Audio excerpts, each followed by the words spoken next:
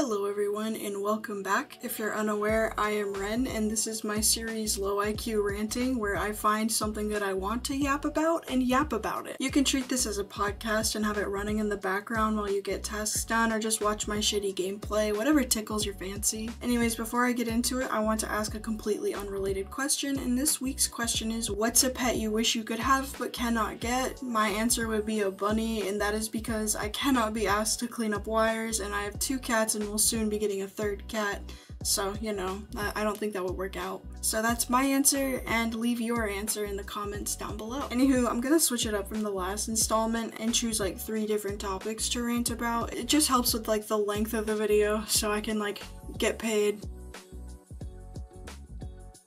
AI is something that for the most part I believe is bad. I think that AI does steal and it's not something that is necessary for like humans to be facilitating. But I also think that there's some nuance to this, and it's that AI can be used as a tool, and a very handy one at that. Say there's someone who likes to write but has trouble organizing their thoughts. What if they used AI to reorder the sentences they wrote? The idea and presentation stays the same. All the bot did was put the words in a different order to make it come off as like more coherent. That, in my opinion, is like a generally okay use of AI. Now, should you use AI to do everything for you? Hell no. Can you use AI as like a tool to help you with something that you've already made? Hell yes. But some people hear AI and lose their fucking mind. Like, rather than being just like straight up aggressive, just ask some questions first. What if someone is just using AI like a text-to-speech thing for commentary over a video? You know, like those Reddit videos you watch on TikTok? More and more have started using AI over text-to-speech because AI can dramatize and emulate emotion to make the video more engaging. The AI isn't stealing anything from anyone, it's just a more dramatized text-to-speech voice. If all it's doing is being more expressive, then is that really that bad to like utilize as like a tool? What if someone had extreme social anxiety but wanted to create like a commentary video? Talking into a mic can be quite hard in that scenario. What if they just use an AI emulating their own voice so that they didn't have to talk into the mic then? What about that? This is the thing, like, there's no nuance to this anymore. It's like you mention AI and then everything's terrible. You're just a god-awful human being who steals art from artists. But it's like, there's so much more nuance to it. The internet likes to suck the nuance out of everything, and that kind of bugs me so much. But I mean, what can you say? But I do hate AI with like a burning passion. I hate seeing these fake generated images, and then like when they're being brought up in politics and stuff like that, stuff that's meant to be serious.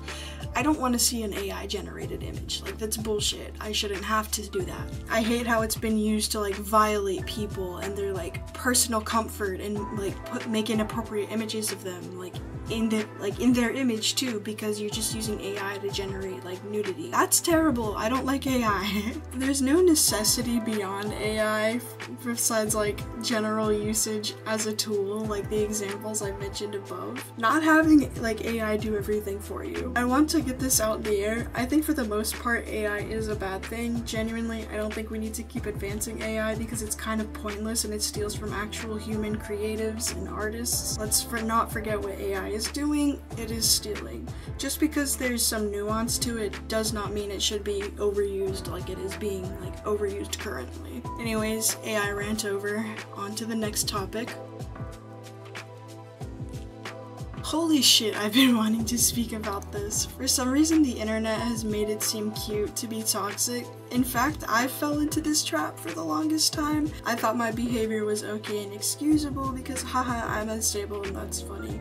When in reality, it really isn't, and it never was okay. I've said some shit that I would never think about saying to people nowadays because, you know, I fucking love the people around me.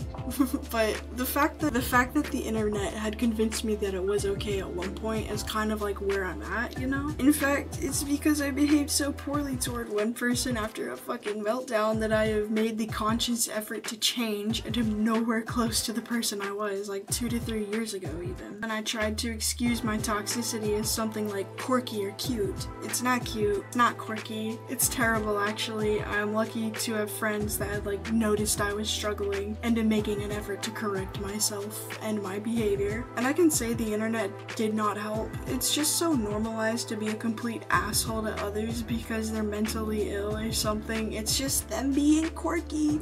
It's not. You're going to lose the people supporting you now if you don't make an effort to change and continue. You're literally self-sabotaging and probably traumatizing those you are involved with because of your behavior. I'm so tired of seeing people brag about shitty things they've done to others who care about them, or being toxic to their partners or potential partners. No, you're not quirky that way because of BPD or just being born that way. You're like that because you don't want to change for the betterment of those around you. I have mental problems. I can be manic and have mood swings at the drop of a dime, but it's my job to make sure that those only affect me and not the people I love or just bystanders. Being toxic is not cute. Being toxic is something we should try to recover from and not glamorize. I want to better myself because I love the people in my life and would do everything to not be that way toward them. If you're gloating about your toxicity, then you need a wake-up call. You're just a shitty person. You need to improve, and you don't deserve the people putting up with you, because I know I didn't deserve them. And adding on to this, being mean to complete strangers online isn't a good thing either. I don't understand how anyone could just straight up be a cunt to others for no reason other than they wanted to.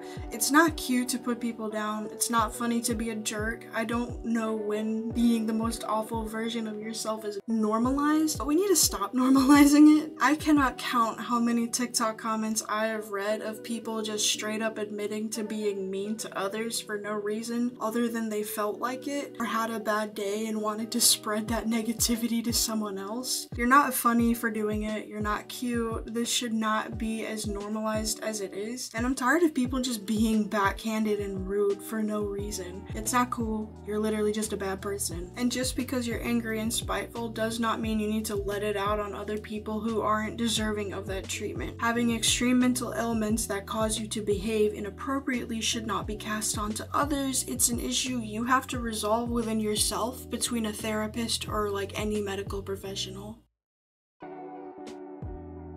I wanted to talk about this because I think it's something necessary, and as an autistic person, I dislike how judged people are for like special interests, or like how people try to make it seem like this big old black and white thing that, you know, you have to follow or else it's not true. Neurodivergent people don't get to choose their special interests. It's something you just find yourself getting overly attached to, and so much to the point that it just becomes a part of your day-to-day life. It's not like an unhealthy addiction or attachment. It's just something that's comfortable to you and lets you unwind and relax, basically. I can't tell you guys how many times I've been straight up overstimulated and sobbing only to open After Effects or Palworld just to calm down. It's familiar and I can calm down and just relax. I've seen so many shitty takes on Reddit saying things cannot be special interests when in reality, anything can be a special interest. A special interest can be new, it can be old, it can be something that you just got into and really enjoy doing, or something that you've carried with you since childhood. My love for video editing and like content creation has been with me since childhood. However, some newer interests that I have attached to